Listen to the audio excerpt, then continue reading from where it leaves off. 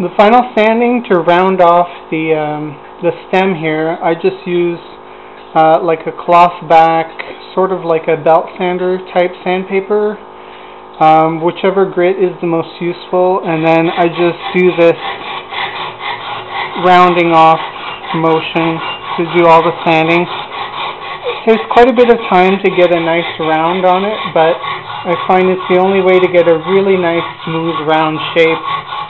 Most of the filing on this was just done by hand with some coarse files, and the rest of the finishing sanding is just done like this.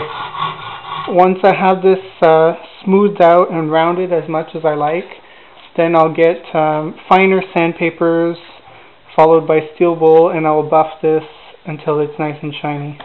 So there you go.